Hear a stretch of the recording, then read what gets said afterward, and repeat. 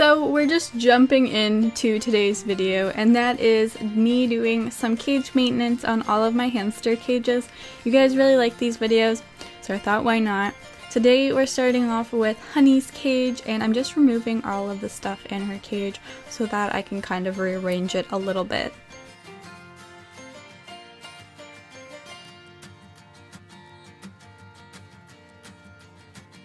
I also am taking out her sand bath because I'm just going to give that a clean so that I can put some fresh new sand in there. So I'm using a bit of reptile sand, and then I'm also going to be mixing it with some children's play sand because the reptile sand is really expensive, so I like to just mix it so it's not as much money waste. Then I'm going to be adding this wooden hideout in the sand bath, which was such a good idea because Honey loves going in there and using the sand bath way more. So if you have a sand bath and your hamster doesn't use it, I highly suggest putting in a hideout in the sand bath, and they most likely will use it a lot more. As you can see, little Honey woke up because she could hear me moving stuff around her cage, so I just said hello to her, and then I actually put her in her travel cage so that I could start on this little part. So I give Honey all of this bedding, and she doesn't actually burrow in it like she should, so I thought why not make her some type of burrow box. I'm not very skilled in building things, so I just took a bit of old cardboard and some hot glue, and I made a little burrow box. These also I made myself. These are little wood slices that I put dowels on, and I use them as ledges, and the hamsters love them. Then I'm just putting in the food dish and the water.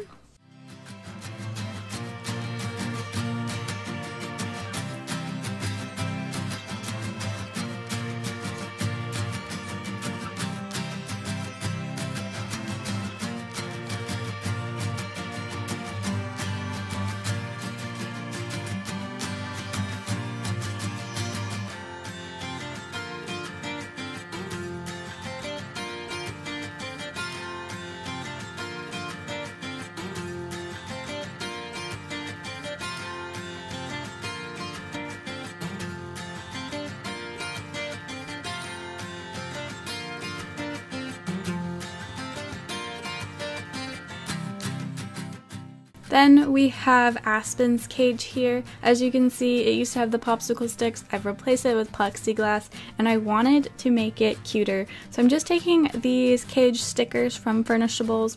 They're removable stickers, and I'm just placing them on there to kind of make it look a bit cuter.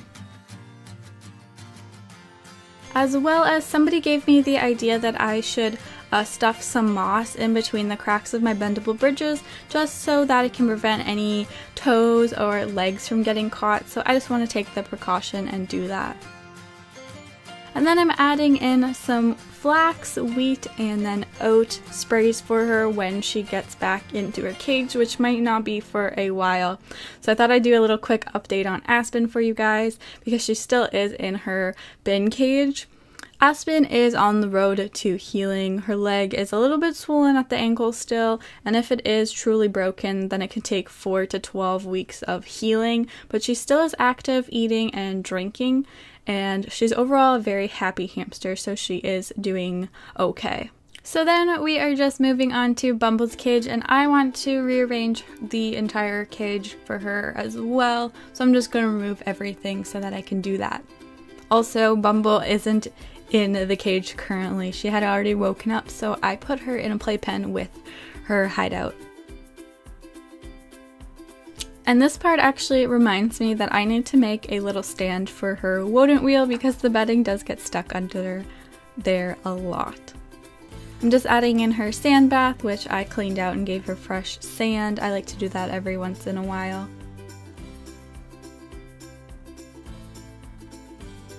So I'm going to be putting in this hideout at the back here so that I can actually see in when she goes into that hideout. She likes to go in there to groom. I also had no clue where to put this bridge, so I'm adding in a cork log, another cork log because I love my cork, and then her bridge on the top there, which I did put some sphagnum moss just on the edge there. It's just natural green moss. It is safe for hamsters.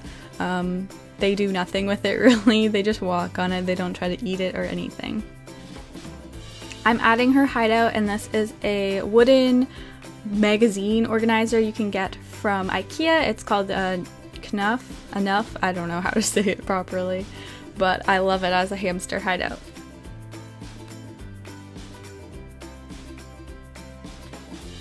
Then I'm adding in my flax, wheat, and then oat spray. I love sprays, and my hamsters love sprays. And then I'm adding in her food and water. The food dish is actually a terracotta saucer, and they're perfect food dishes. So then the last thing I'm going to do is add in my herbs. I always get questions of what ones I use. There is rosebuds, marigold, ribwort, cornflowers, echinacea, I don't know how to say that one, parsley stalks, raspberry leaves, nettle leaves, dandelion leaves, chamomile, dill, and sunflower petals.